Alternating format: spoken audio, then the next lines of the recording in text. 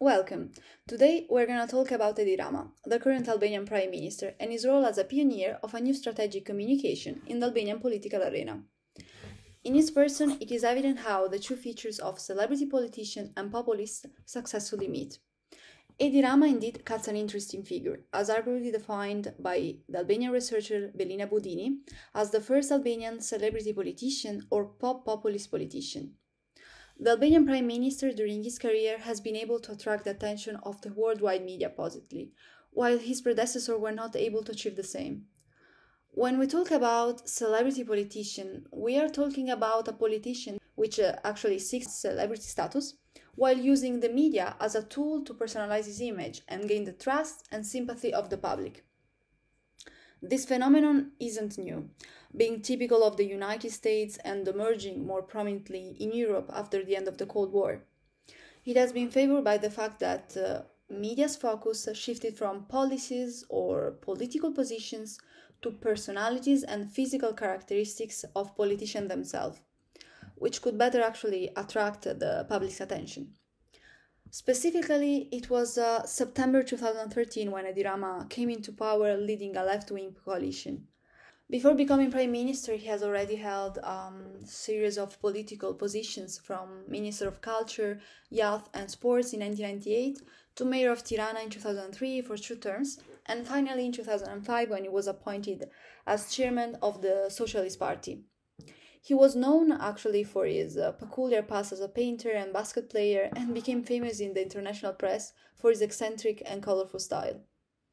Edi Rama, as an outsider and a harsh critic of the Albanian parties in general, seems to be able to bring a sort of new way of doing politics in the Albanian post-communist political arena. In 2004, he won the prize for the world's best mayor and the European Hero Award by Time magazine for the overturning of the previously unkept and chaotic Albanian capital city. Indeed, thanks to him, Tirana was undergoing radical aesthetic changes that were attracting worldwide press attention.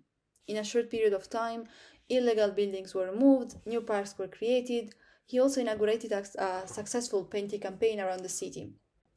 When he was interviewed by BBC in 2002, he proudly stated that "I am a pop star among the mayors and a mayor among the pop stars," presenting himself firstly as an artist and then as a politician. In 2011, he also presented his view about his project of a painted Tirana during the TED Talk in Thessaloniki. He also used to have his radio program, Ditën mbar me Edi Ramën, Have a Nice Day with Edi Rama, in which citizens could actually call him to make complaints or just have a conversation with him.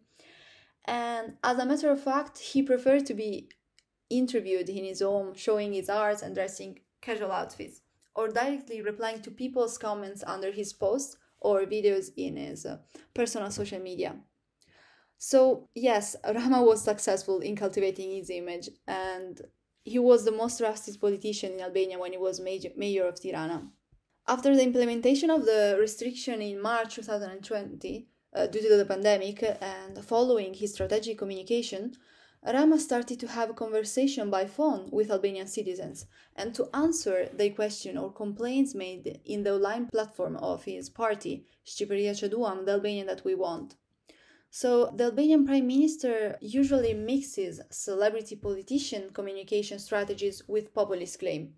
Generally speaking, a politician can be defined as a populist if he speaks and acts in the name of the people and against the elite. And in this regard, Edi Rama declares the interest of the Albanian people as his main concern, while saying that before being a member of the Socialist Party, he is Albanian. Furthermore, the fact that he was not connected to the previously communist elite made him a perfect populist candidate, one of the people and an outsider who is determined to fight against corruption at all costs. Presenting himself as an intellectual, he used the media to overcome any other political institutions, specifically the role of the Albanian president, whom he often defined and described as the symbol of everything rotten happening in Albania.